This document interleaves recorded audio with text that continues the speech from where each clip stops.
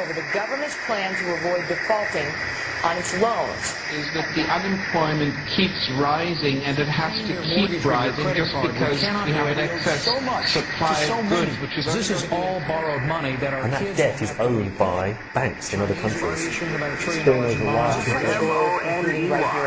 In the form of a convenient personal loan. Filter cigarette that delivers the taste, and I 45 with malt liquor. Are you hot? Quite some time ago, by a second I first learned it from my grandmother.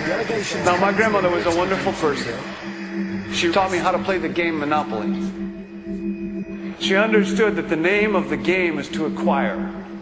She would accumulate everything she could, and eventually she became the master of the board. And then she would always say the same thing to me. She'd look at me and she'd say, "One day, you'll learn to play the game." One summer, I played Monopoly almost every day, all day long. And that summer, I learned to play the game. I came to understand the only way to win is to make a total commitment to acquisition. I came to understand that money and possessions, that's the way that you keep score. And by the end of that summer, I was more ruthless than my grandmother. I was ready to bend the rules if I had to win that game. And I sat down with her to play that fall. I took everything she had. I watched her give her last dollar and quit in utter defeat.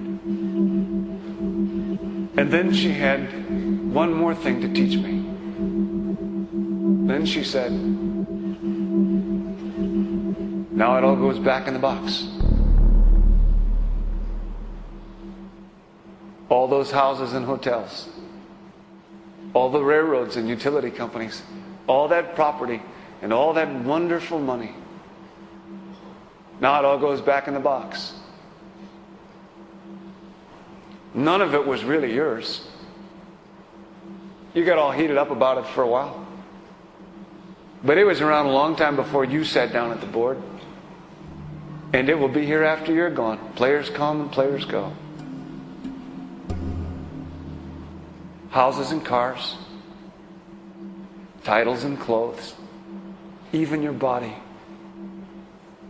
Because the fact is that everything I clutch and consume and hoard is going to go back in the box, and I'm going to lose it all.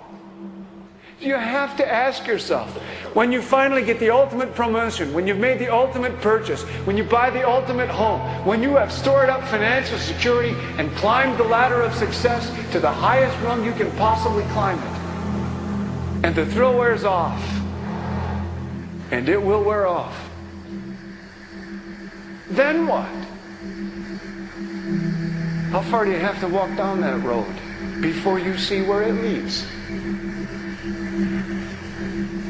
Surely you understand, it'll never be enough. So you have to ask yourself the question, what matters?